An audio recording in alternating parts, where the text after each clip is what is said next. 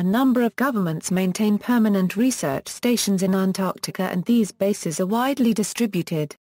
Unlike the bases set up in the Arctic, the research stations of the Antarctic are constructed either on rock or on ice that is fixed in place.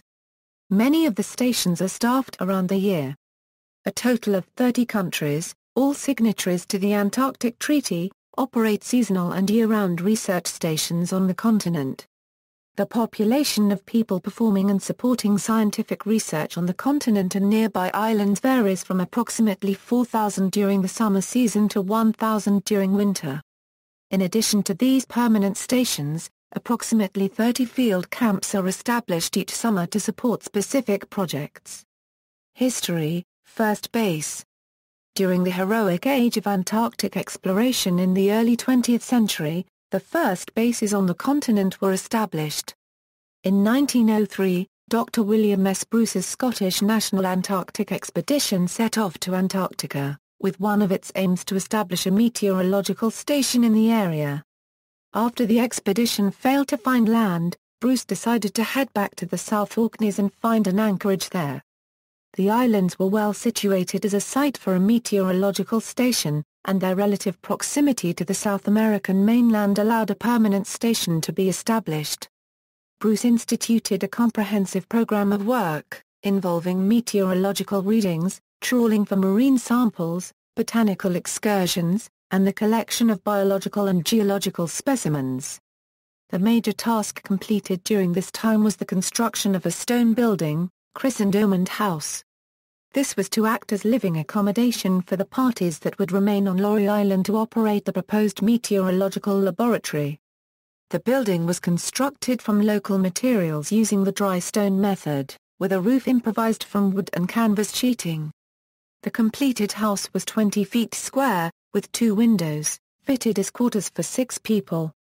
Rudmus Brown wrote, "Considering that we had no mortar and no mason's tools, it is a wonderfully fine house and very lasting. I should think it will be standing a century hence." Bruce later offered to Argentina the transfer of the station and instruments on the condition that the government committed itself to the continuation of the scientific mission. Bruce informed the British officer William Haggard of his intentions in December 1903, and Haggard ratified the terms of Bruce's proposition.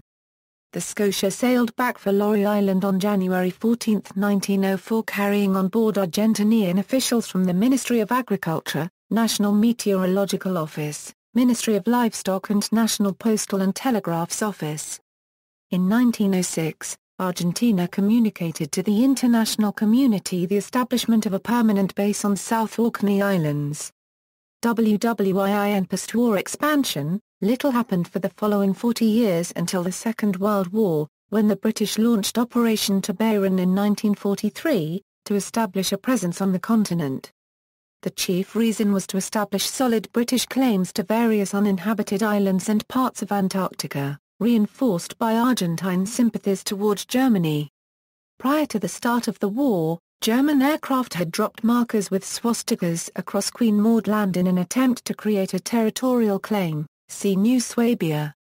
Led by Lieutenant James Marr, the 14-strong team left the Falkland Islands in 2 ships, HMS William Scoresby and Fitzroy, on Saturday, January 29, 1944.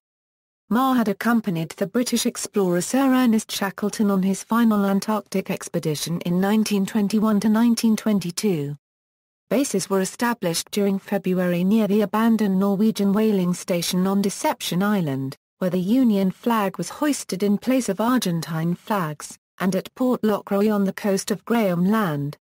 A further base was founded at Hope Bay on February 13, 1945, after a failed attempt to unload stores on February 7, 1944. These bases were the first ever to be constructed on the mainland Antarctica. The operation provoked a massive expansion in international activity after the war.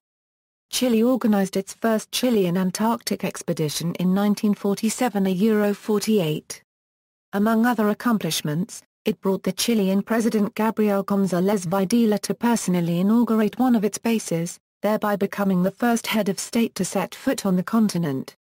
Sydney Research Station was established in 1947, Australia's Mawson Station in 1954, Dumont d'Urville Station was the first French station in 1956. In the same year McMurdo Station was built by the United States and Limni Station was established by the Soviet Union. Research stations, observes daylight saving time. See also: Antarctic field camps, demographics of Antarctica, drifting ice station, list of Antarctic expeditions, transport in Antarctica, winter over syndrome, references.